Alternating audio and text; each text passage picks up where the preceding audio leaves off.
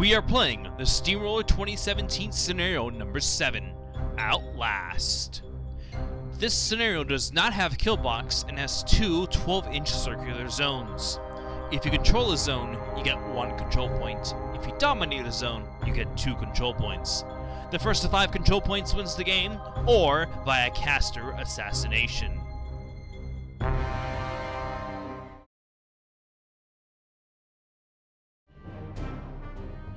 The Cygnar force is being led by Captain Allister Caine. His battle group is Ace and 2 hunters. There are 2 Arcane Tempest Riflemen, a Gun Mage Captain Adept, Eiryss 1, Taryn to Rovissi, a full unit of Trencher Infantry, a unit of Rangers, and Captain Maxwell Finn. And that is 75 points of Cygnar. Oh, and last but certainly not least, a Squire. The Khador force is being led by Lord Kozlov, Viscount of Scarsguard, and his battle group is the Behemoth and a Juggernaut. Attached to Kozlov, but not part of the battle group, is the mighty War Dog. There is a full unit of Man-of-War Demolition Corps with a proxied Man-of-War Kovnik. There is a minimum unit of Battle Mechanics, a unit of Widowmaker Scouts with Kel-Balok and the Widowmaker Marksman, a Gobber Tinker, a full unit of Man-of-War Shocktroopers, and a second Man-of-War Kovnik. And that is 75 points of Khador. We roll off the Seagulls first with Cygnar rolling a 3, and Khador rolling a 4, winning the roll-off, and decides to go first. Khador deploys in an off-center, but Kozlov is dead center of the table, with the Man-of-Wars to his right, the mechanics behind the Shocktroopers, and the Kovniks next to their relative units, with the Jacks to Kozlov's left. That way, with chosen ground, they can walk through that forest without a problem. Tinker's behind Behemoth, and War Dog is behind Kozlov. And here's how Khador is deployed relative to the entire table.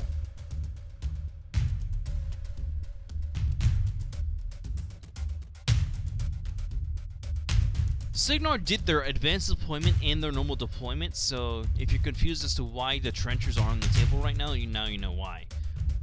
So Caine is sent to the table with Taryn, the Gun Mage Captain Adept, and the 2 Riflemen on Caine's right, with 1 Hunter to his left, Ace to his left, a Hunter on a hill, and Eiryss 1 on the hill, as well as the Rangers in the forest on Caine's far left. Here's how Cygnar has deployed relative to the entire table. The Khador Sniper Corps is advanced deployed in front of the Juggernaut and Behemoth on Kozlov's left, looking directly at that forest, so they can get their nice prowl on Kel-Balok, and also the extra defense as needed. The trenchers begin the game dug in. Khador, turn 1. Kozlov gets all 6 of his focus, and Behemoth and the Juggernaut power up. Kozlov allocates no additional focus. He activates first, and casts Chosen Ground on himself, which gives all models in his battle group Steady and Pathfinder tactical supremacy on the Shocktroopers, giving him reposition 3, and he holds on to the rest of his focus, and issues a charge at one of the Cygnar models. He's specifically charging one of the trenchers, just to get up, and there he goes. And that ends his activation. Behemoth activates first, and runs. Since he has Pathfinder from Chosen Ground, he does not mind going into that forest at all. Then the Widowmakers activate, and then they run into said forest, while staying 3 inches away from the edge of the forest, that way they can't be seen immediately. Yay for Mark III pre-measuring. Then Kel-Balok goes, and he runs. That way he's inside the forest to get that nifty prowl.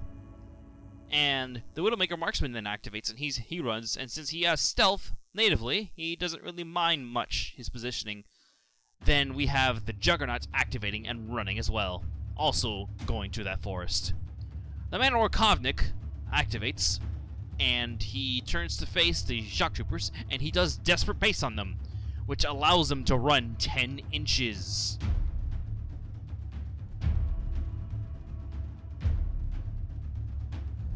Then the proxied man-o-war Kovnik, I bought a second one after this video by the way, then puts Desperate Pace onto the Shocktroopers. And the War Dog, the best 3 points in Khador, not 1 now, runs to be next to Kozlov. The Goblin Taker runs to be behind Behemoth, and then the Battle Mechanics run to be base to base with the Shocktroopers. And then finally, the Man-o-war Demo Corps activate and run behind the Shocktroopers.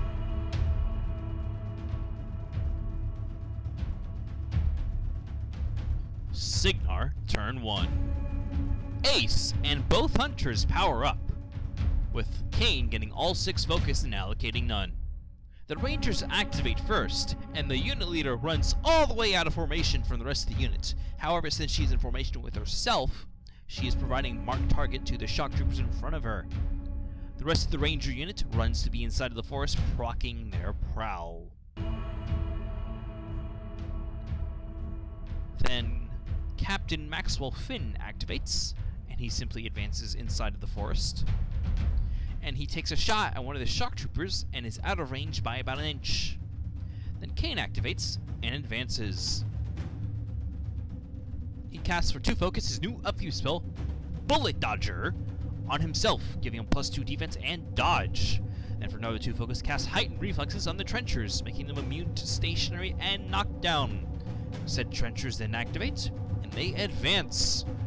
Will they be shooting, or will they be popping smoke? It's quite annoying for them to pop smoke because there's so many in this unit.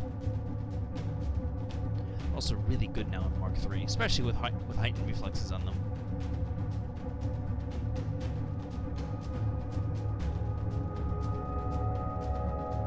So, one Trencher decides to take a shot at a Shocktrooper. He is in range. He is now right 8 thanks to mark target, and he hits. He is dice off 6 on this damage, and does 2 points to him. So there's our damage dial right there.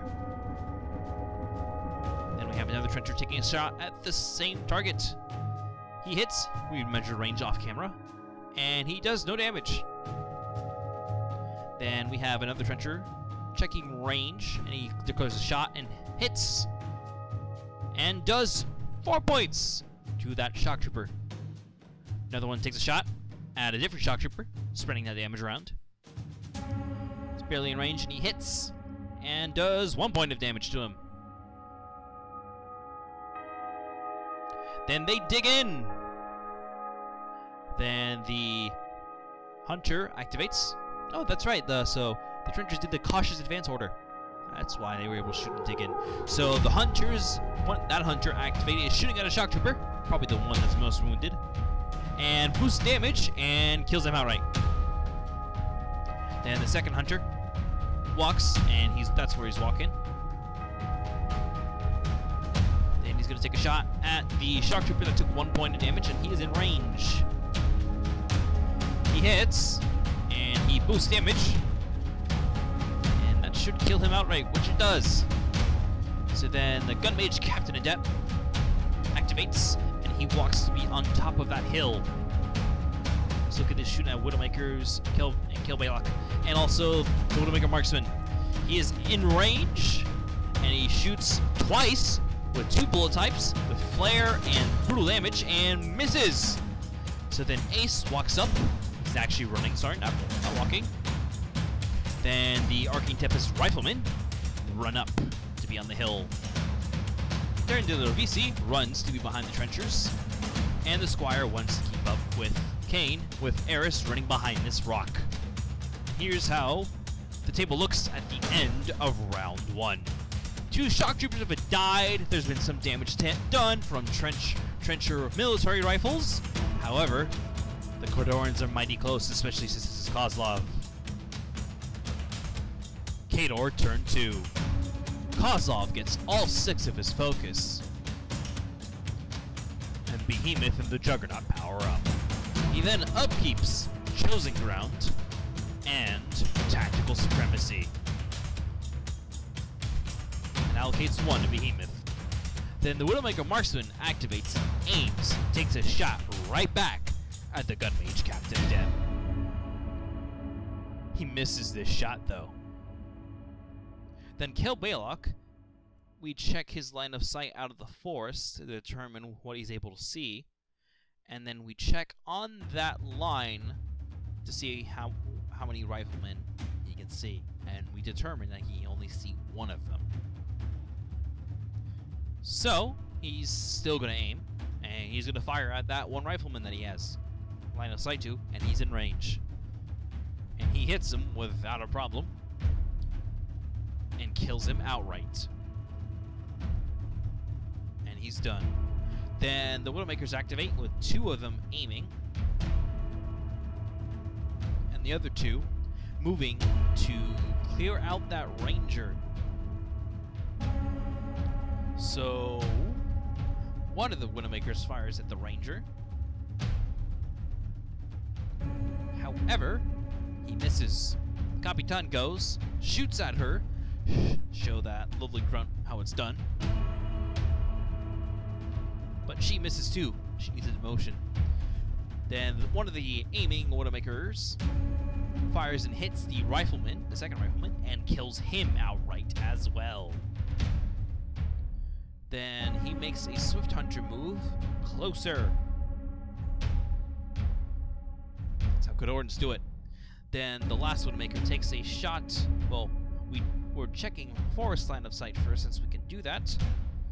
And we determine that he does have line of sight to the Gunmage Captain Adept. So he takes that shot. He hits, and does only 3 points of damage to him. So then Kozlov goes, and he pops his feet on Rush, which gives +2 speed and unyielding to models currently within his control area. And because it says currently within, I place down a proxy base. So he is able to walk away, and you measure for the feat at that point in time where he used it. This is kind of important since he becomes speed 8. And also, we didn't play it the way in this game. If models leave his control area at that moment, they still have unyielding because they gain the rule. I was playing it as though they had to be well within. So I'm measuring here to see which Manowar Kovniks are in range of the feat. So I determined that the non-proxy one is in range and is going to he is going to take an axe cannon shot at the Ranger and hits and kills her. Then the second one walks up and puts Desperate Pace up onto the Shocktroopers. Then Behemoth goes, and he is now Speed 6 thanks to the feat. Feels very nice to have Speed 6 jacks. Ones are normally forced, and he takes a bombard shot at the hunter that's towing the force, and he is in range. And he spends 1 focus to gain powerful shot, which fully boosts his attack and damage rolls, and he hits this shot. And we determine who is in blast, and that's Ace and Captain Maxwell Finn, and also the Trencher, but he's dug in, so he doesn't take blast damage.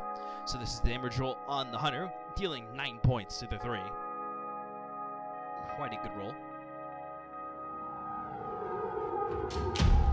And then we have blast damage on Ace. And he takes 4 points to the 4. Not bad for a blast damage roll, being House 7 on an Armor 15 model. It's free damage, I'll take it. And we have blast damage on Captain Maxwell Finn. And he takes 5 points of damage. However, he's a hardy solo. Has 3 boxes left. Then the second shot is going to be on the Squire.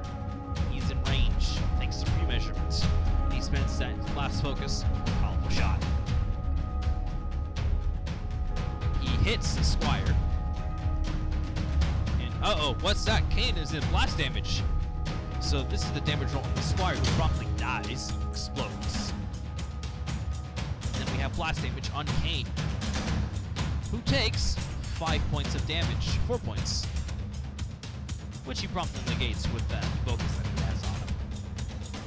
Then the battle mechanics activates, looking to repair the gigantic steam-powered power armor suits that are in front of them. And they're just shimming around. That way they can provide some space to the demo core behind them. And then this one mechanic is going to start fixing.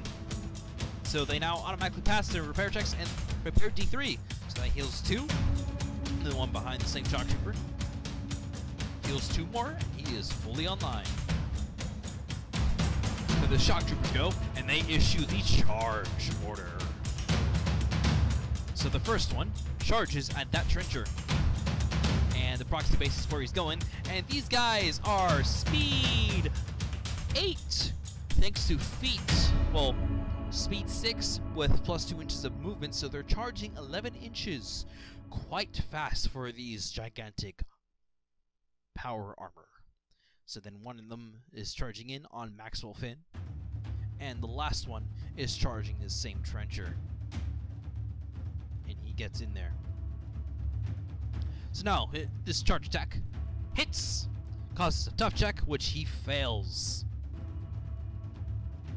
Then this Shocktrooper is swinging on the Hunter, but he misses, rolling a 3. So then the last Shocktrooper swings on Captain Maxwell Finn, and he hits, and causes a tough check, which he passes. So he is knocked down. And then, since they have tactical supremacy, they reposition 3 inches. Reposition occurs at the end of the activation, so you can cycle this spell around, which is really, really cool. And so their idea here is to engage as many models as possible. That way they can keep their unyielding and also be jamming. But remember, I did not play this game assuming that they have unyielding when they leave the control area. So then the demo core go, and they run. Also looking to engage as many models as possible. Yeah, I'm using Man of War as jammers. That's kind of interesting, isn't it? Also, kind of not how they're supposed to work. But hey, I think they can stick around since they have unyielding, so let's see how that goes.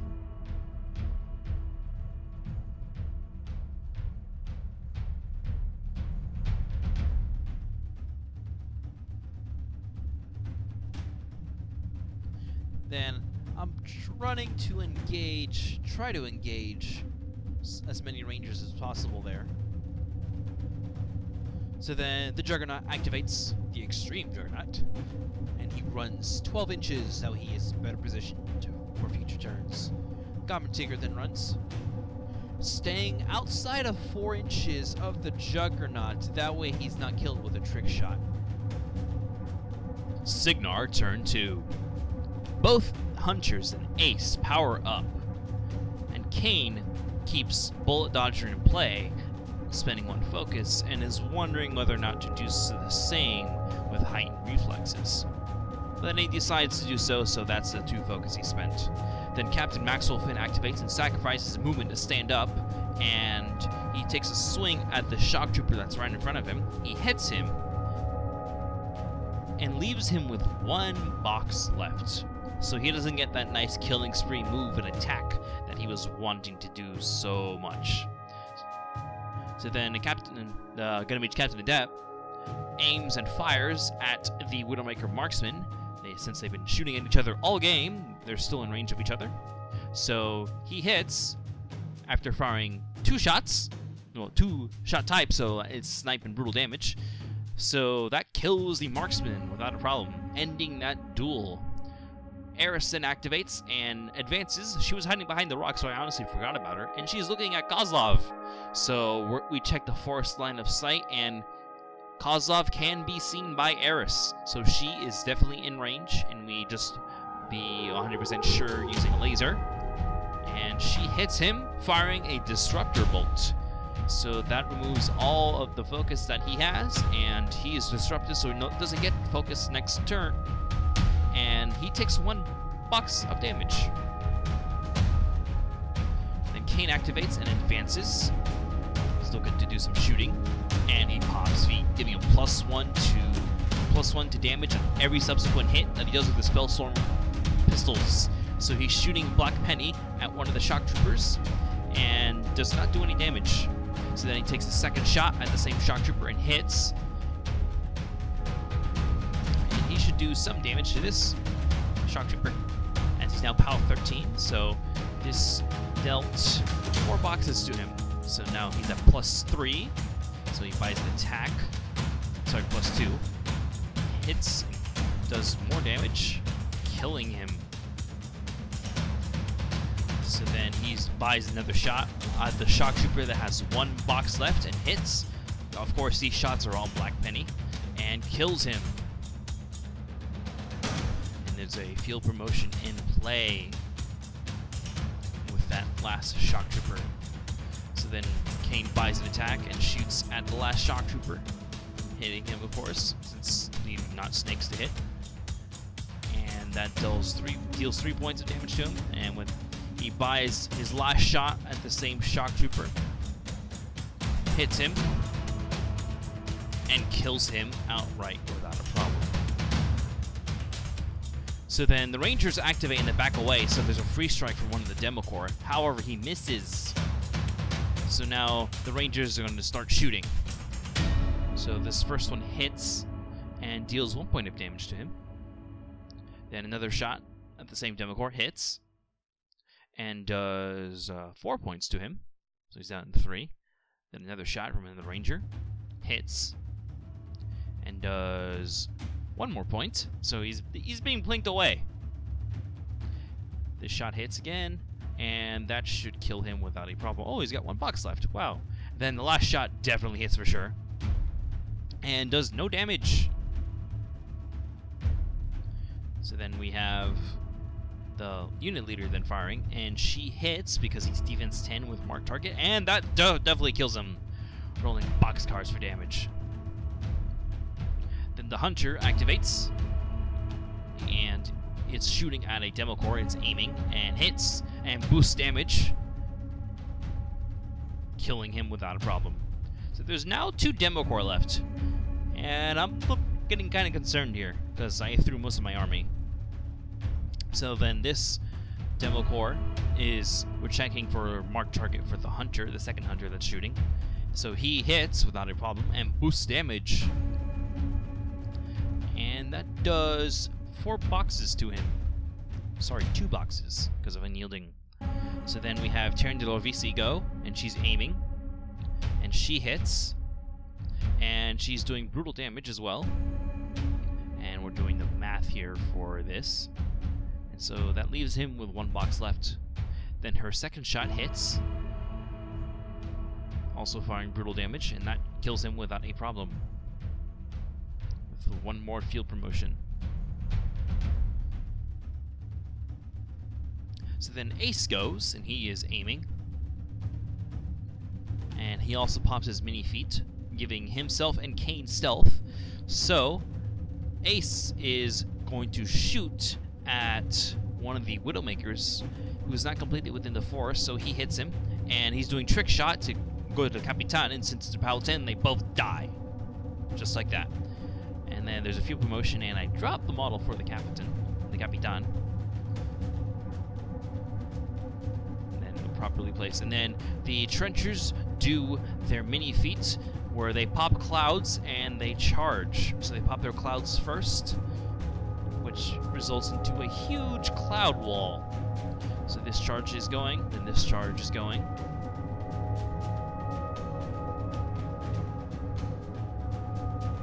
And then 1 more charge here. And there's the clouds that we're now putting down because we're just guessing where they are, but the idea is giant wall of clouds so I can't shoot back.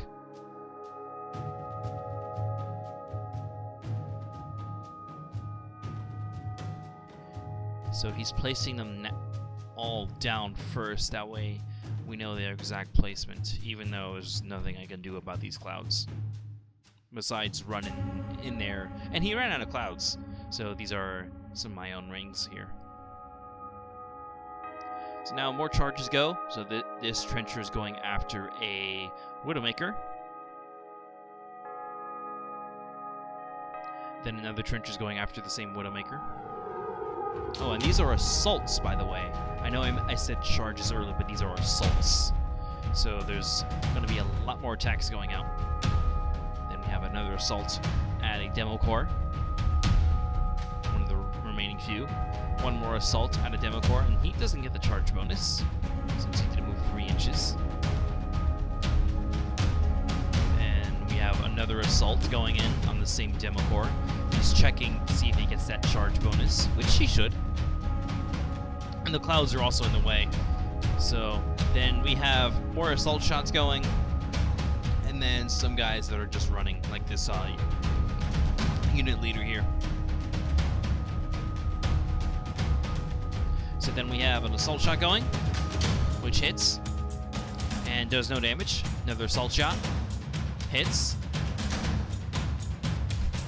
does 1 point of damage. Actually, no, because of unyielding, so no damage there. Then this shot hits. Then this assault shot hits and does either 1 point? Yeah, 1 point. Then this shot misses.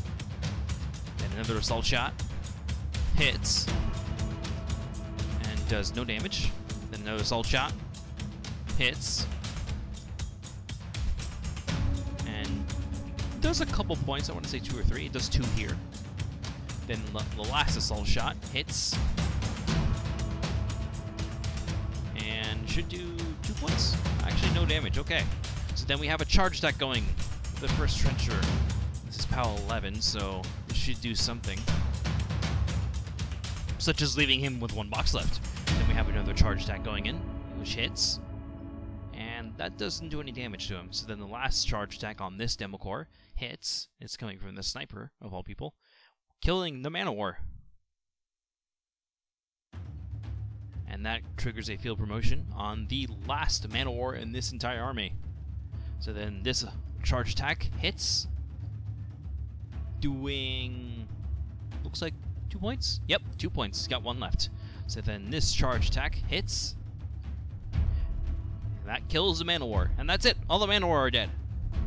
And the trenchers over here are out of formation, so they don't make attacks on the Widowmaker. And because Finn and the Rangers are in this zone, Cygnar scores 1 control point.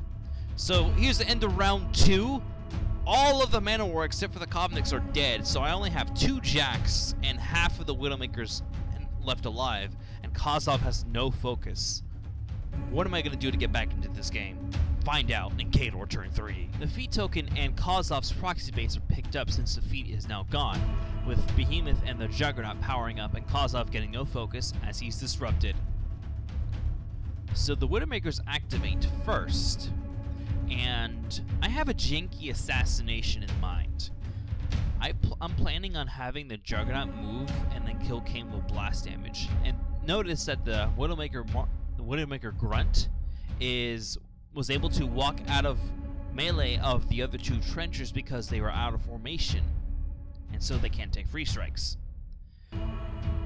So now I'm having these 2 Widowmakers shoot at the officer of the trenchers, and I'm checking line of sight here with the Widowmaker Grunt, and he shoots and hits, and I'm rolling for damage here since he has boxes, and I do 1 point of damage to him. Then I have the Capitan fire, and she hits, and she kills him outright, which frees up the janky assassination, which is going to have the Juggernaut run right here. So I'm placing a proxy base. That way I can have him placed in such a way that he is not engaging any models.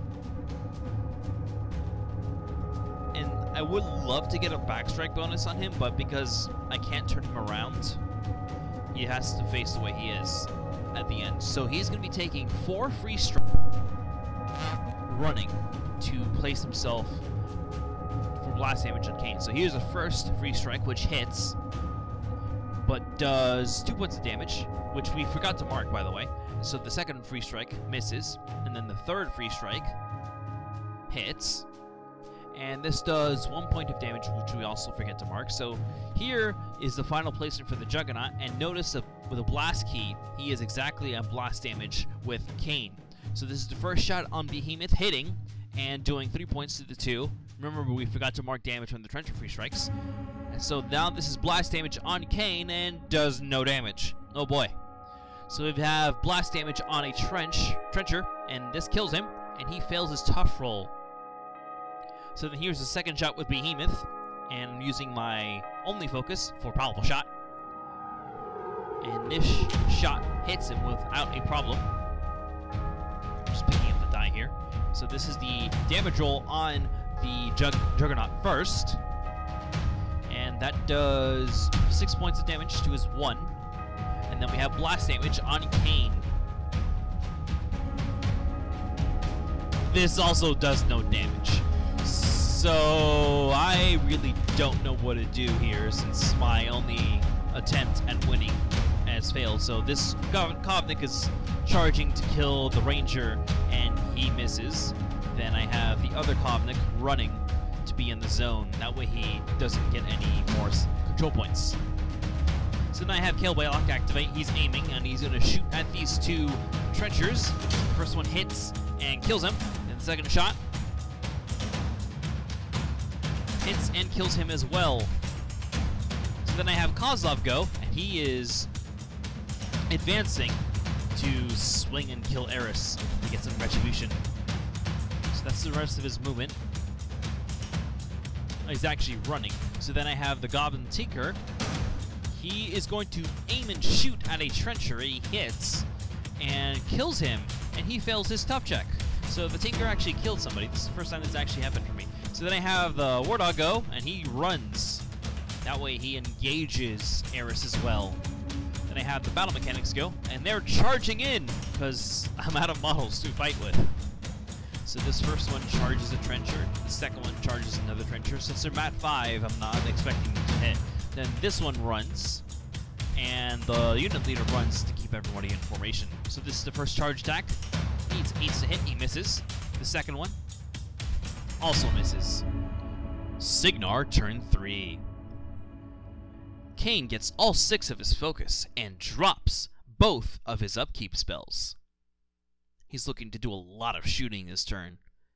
And Ace's mini-feat token of stealth drops this turn as well. Ace and both hunters power up. And Caine allocates no focus this turn. Eiryss activates first, and she's running away, causing a free strike from both Kozlov and the War Dog. The War Dog goes first, and hits Eiryss, and rolls well enough to outright kill her. Then the Gunner-Mage Captain Adept is being pre-measured to see how far away he would be from Kozlov, determining his attack types. So he fires at Kozlov, shooting a flare and to snipe at him. However, his shot misses. Then Taryn to Rovissi goes, and she advances.